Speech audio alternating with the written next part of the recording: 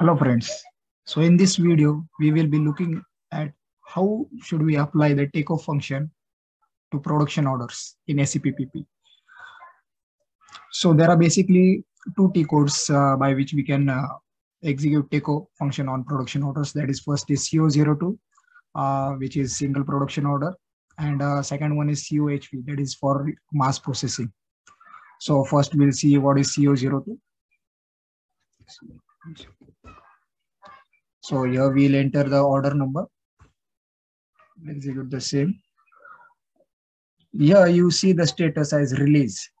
Once we take the order, here we will see the status as takeoff. So for this, we have to go in functions, restrict processing, complete technically. So here you see the status as takeoff. So here we cannot use the order after we take off. So once we save the order number saved. Again, when we try to enter, here there is a message, change is not allowed. Once we enter it, here you can see that the order is already taken. Now we'll use the second function, the second T code, that is COHV.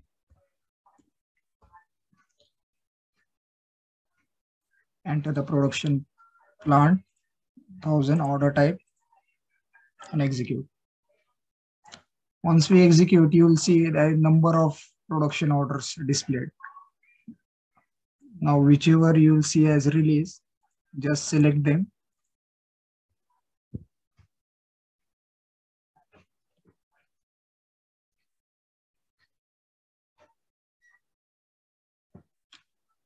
In mass processing, we can apply takeover for more than one production order. So here go and select mass processing, execute, select the function.